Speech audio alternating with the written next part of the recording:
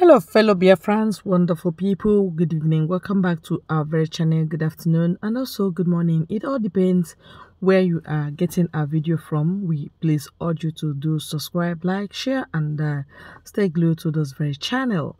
Now we tell you that Nigerian government, Tinubu and co, Shetima, all of them, the plans to arrest Mazi Ekpa is on. The secret plans against him, secret meetings here and there, discussions here and there. None of them said, how may we, capture Asare Dokubo, who is a terrorist, who has confessed to have been killing, and who has confessed to be the unknown gunman in Southeast, that Buhari hired him. Now, Tinubu invited him and gave him the job to continue the killing. But something happened. This man they are calling now, Simon Ekpa, is the man that countered Asare Dokubo, just gave him a very small tip that shocked Asare Dokubo, made him to confess and say Igbo should go. Now, the plan and their discussion on television is this. Let me release this video so that you will hear how and what they are planning against Mazi Simon Ekpa.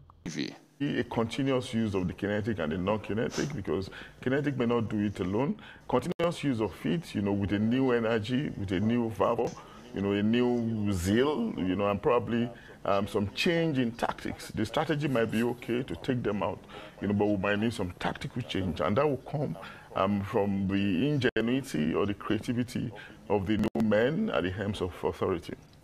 All right. I mean, a lot of ingenuity, kinetic and non-kinetic. Let me come to you, Stephen.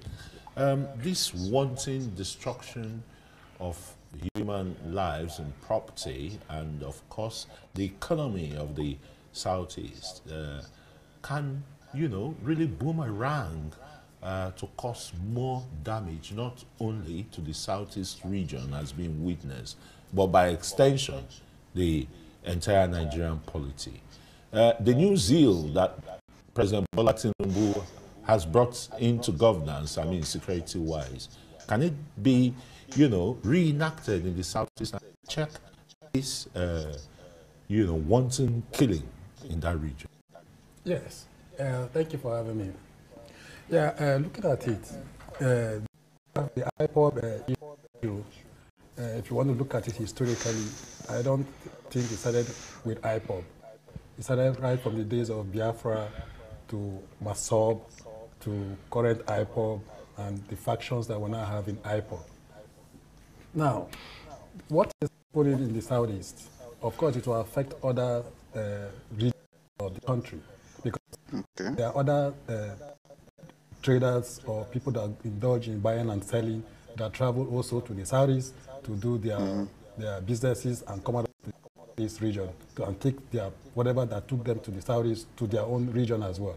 So the economic activity is not only going to affect the Saudi region alone, considering what is happening, because just the way I said, there are other people or traders that travel all the way from other regions to go to the Saudi to do their business. But the way the current government is going, what they've been agitating, because I've heard where they said they've been sidelined in terms of governance and all that. Most especially, they said the previous government did not carry the Saudis along in the governance structure. But what we have now, the current president under President Bola Ahmed Tinubu has at least appointed one of the service chiefs, from the Southeast, especially from the Enugu state, precisely. So I've heard or read where IPOB youths and some youths from the Southeast have appreciated and applauded the appointment of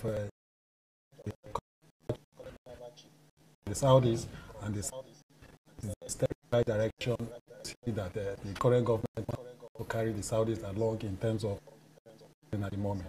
So what we are seeing on ground is the possibility that with other appointments that will come on board and possibly other projects that will go further present along that region, we see that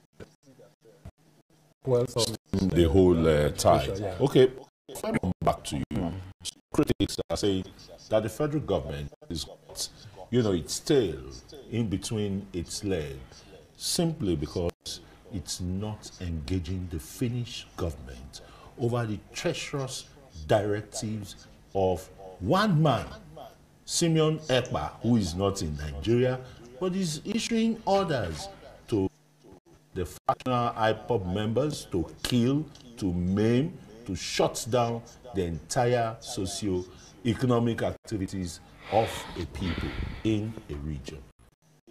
Doing enough.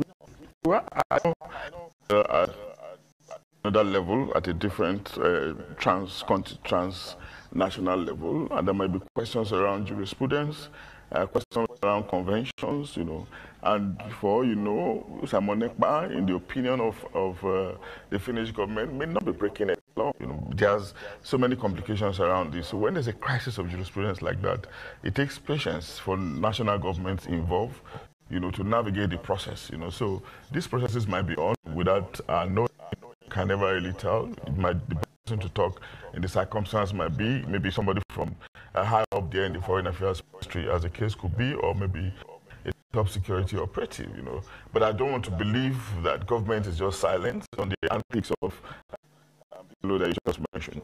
But what is most important is our own local politics. What are we doing?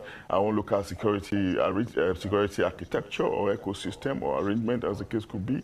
How well are we able to deal with the crisis numbering in the southeast, within our own locality? And of course, it is tried in international relations, to say that international global politics, your global standing is a reflection of your local politics. I'm confident that if our condition is not criminogenic, there's no kind of order that Simon Ekpa can give to the locals here, and they'll be able to carry it out. It would not be possible for them to carry out orders, if we get our ass right. Strengthening fighting forces, boosting their morale, and of course we have the new sheriffs in town who we think should be able to bring in new energy, to deal with this malaise. These tactics may not necessarily change. It should be a combination of both hard and soft power, because, these guys are already deploying hard power, and there's a sense in saying that sometimes soft power, persuasion, conversation, using, opinion molders from that area, assuring them, of a brighter future, like my colleague said, and, it might go a long way in mitigating what concerns they have, as long as it's not ideological, like Boko Haram, for instance. When it becomes when it's ideological, it's much more doctrinaire, much more it tends towards nihilism, and of course, you find them just fighting for the sake of fighting. I'm not sure these fellows are fighting for the sake of fighting. They're fighting for a cause. Why can't we address that cause? They are wanting killings. Let me come to you again. Injustices against Ndibo is what is killing Nigeria and will continue to kill Nigeria until Nigeria will finish. Yes, if you refuse to address the cause of the issue, and then you want to address the issue without addressing the cause, you will not solve that problem. So the issue is this. What brought about the sit at home? Is it not after they abducted Mazi Nnamdi Kanu, they hired Asari Dokubo and Nigerian army to go invade that region in the name of unknown gunmen, killing the people in guerrilla war, hide and seek game? They're not coming clean, because if they come clean, we'll know that, oh, this war has started again. But they will kill and hide and deny that they are not the one that killed.